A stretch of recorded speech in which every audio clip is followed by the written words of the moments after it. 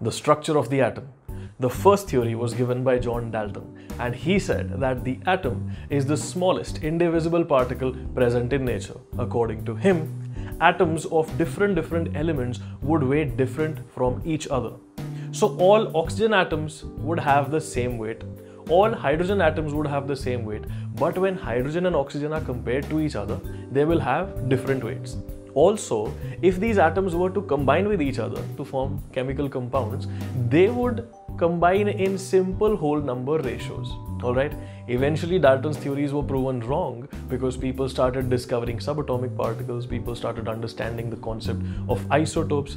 Cut to cathode ray experiments. What we do is we take a glass tube, and inside that glass tube there is a gas at a very low pressure, and we apply a very high voltage onto that gas. It allows the gas to conduct electricity. A discharge happens through the gas.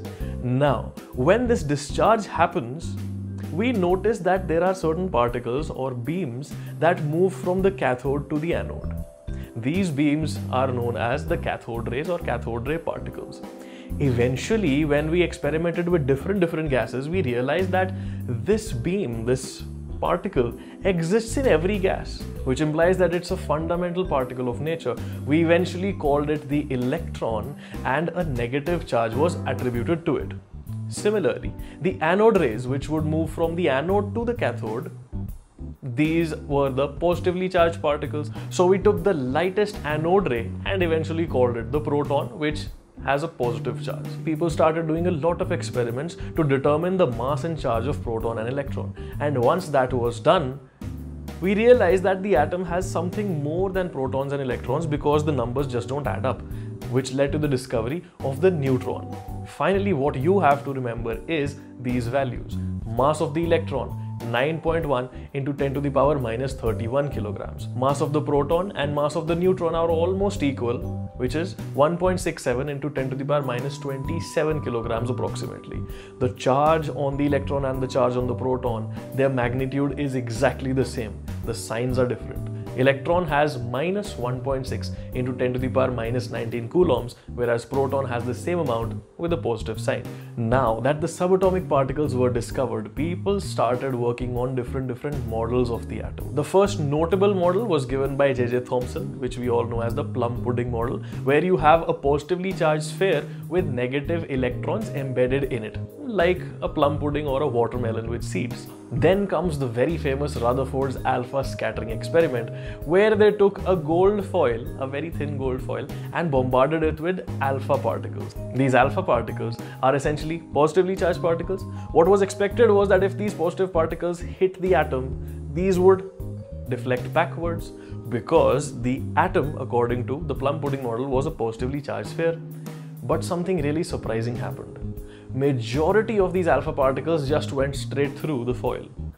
Only a few got deflected and a very few actually came back. This meant that most of the atom is empty space. This led to the discovery of the nucleus, and Rutherford said that the nucleus is present at the center of the atom. It's very small when compared to the size of the atom, and it contains all of the positive charge of the atom and most of the mass of the atom.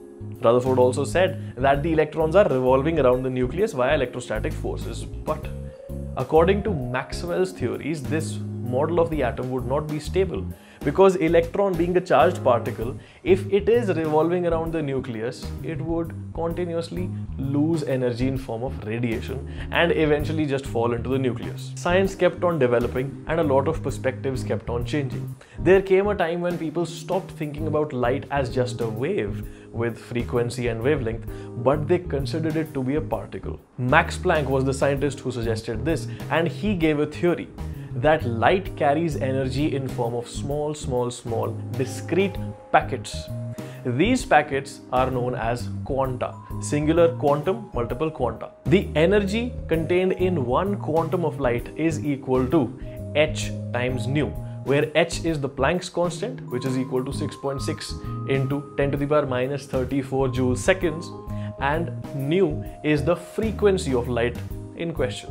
This theory was applied really well in the explanation of photoelectric effect, which was given by none other than Albert Einstein. He took a very old experiment of photoelectric effect where scientists had observed that if you throw a certain type of light on a metal, electrons come out of the metal. Einstein explained this using the Planck's quantum theory. He said that there is a certain amount of energy that the metal requires in order for its electron to be uprooted. That energy can be provided by quantum. Yes. So if one quantum is bombarded onto the metal which has energy, let's say E1, the minimum energy required to uproot one electron from this metal is, let's say, E0. E1 minus E0 is equal to the extra energy we have provided. This extra energy will be equal to the kinetic energy of the electron.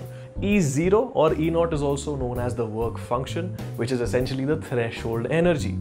The frequency associated with threshold energy, if we write E0 equals to h nu naught is known as the threshold frequency. Photoelectric effect is observed only when frequencies greater than nu naught interact with the metal.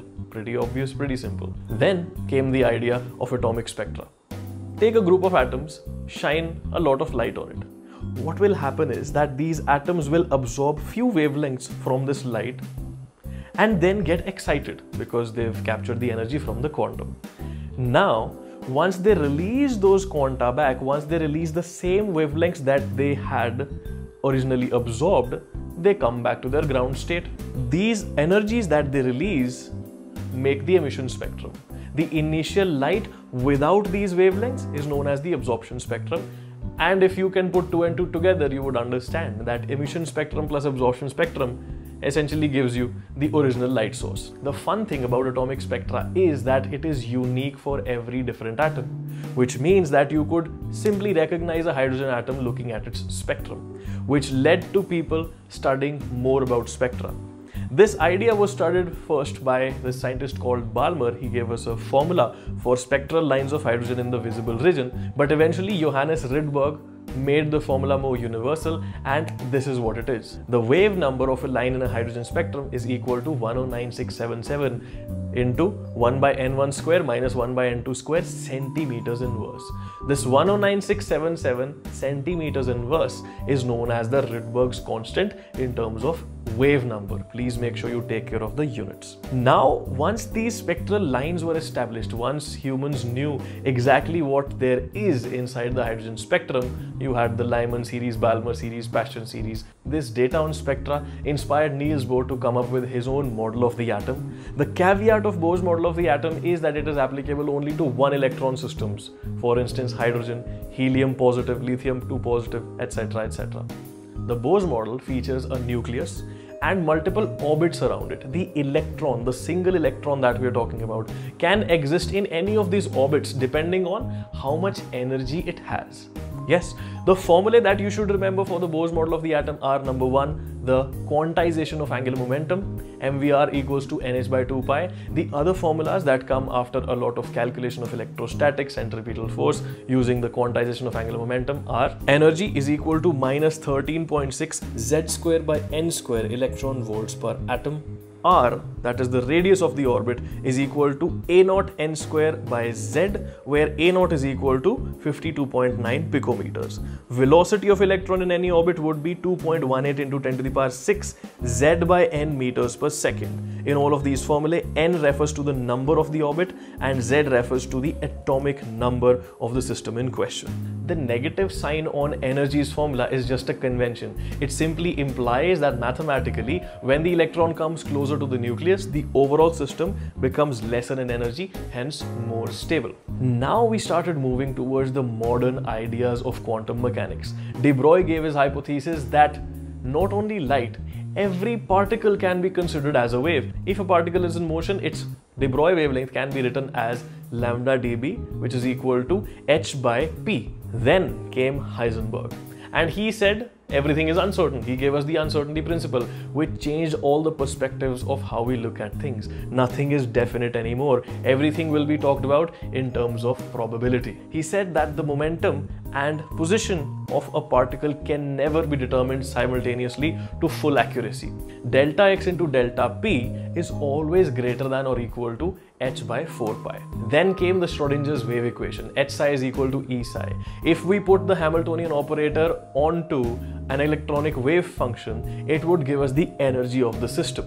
Yes, now this equation being very complicated, we'd rather just remember the results of it for now. This equation gave us something called orbitals. Orbitals are regions, volume spaces in which the electron has the most probability of being found. You can say that orbitals are basically the houses of these electrons. Then we became acquainted with the idea of quantum numbers. These quantum numbers essentially give you the address of the orbital. The four quantum numbers are n, the principal quantum number, ranges from 1 to infinity, it's just a natural number. Then comes L, which is the azimuthal quantum number or secondary quantum number, and this can take values from 0 to n minus 1. Then comes M, that is the magnetic quantum number, and that can take values from minus L to plus L. Then comes the spin quantum number S, and this could take values minus half and plus half. L values of 0, 1, 2, 3 can also be called SPDF. We all know that. Then came the ideas of electronic configuration, and in electronic configuration we have three rules we need to follow: Aufbau principle, Hund's rule of maximum multiplicity, and Pauli's exclusion principle. Aufbau principle says that you have to fill these orbitals in terms of increasing energy. The idea of that could be obtained from the n plus L values for these orbitals, and hence it is also known as the n plus L rule sometimes. Then came Pauli's exclusion principle. According to that, you cannot fill one space with more than one thing. Pretty obvious. Which implies that one orbital can have a maximum of 2 electrons.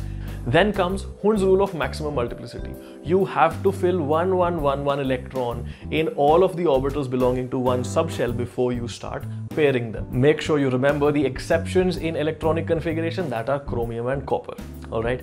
Then we move on to psi and psi square. Psi is nothing but a wave function. It can be plotted on a graph. And if you take psi square, it gives you a graph of probability density distribution.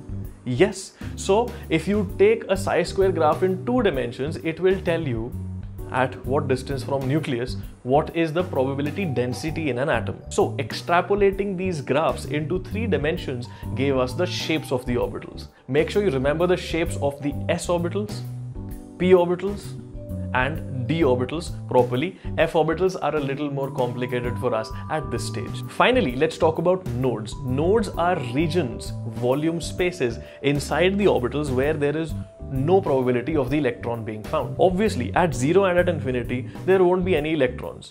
But these two are not counted in nodes because these are just implicit. These are common sense. Apart from these, if any region exists where there is no electron to be found, that region is known as the node. Nodes are of 2 types: radial nodes that occur along the radius, and angular nodes that occur at an angle. The formula for the number of radial nodes is equal to n minus L minus 1. The formula for number of angular nodes is equal to L. So the total number of nodes in any orbital becomes n minus 1. Alright, so that was the structure of the atom in 15 minutes or less. I'm sure this would have helped you. So hit that like button, leave in a comment, share this with your friends, and don't forget to subscribe. See you soon.